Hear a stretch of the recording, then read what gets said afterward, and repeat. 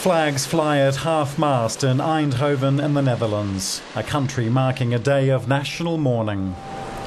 It's here that the bodies of the Dutch victims of flight MH17 are being brought, almost a week after the plane was shot down in Ukraine. Verbijstering. It's unbelievable, says this man, totally shocking and crazy.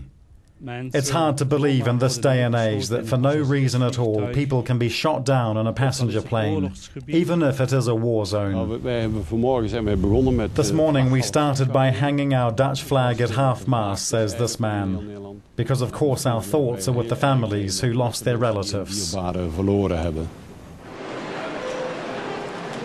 Even as daily life goes on, the tragedy has left the country in total shock. Almost two-thirds of the crash victims were Dutch.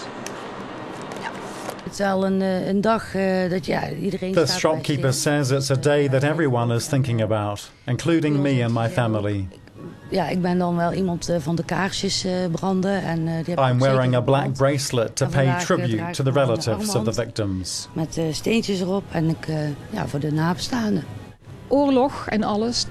War is closer than you think. It can be dangerous, not only going to the east of Ukraine, but also to other countries as well.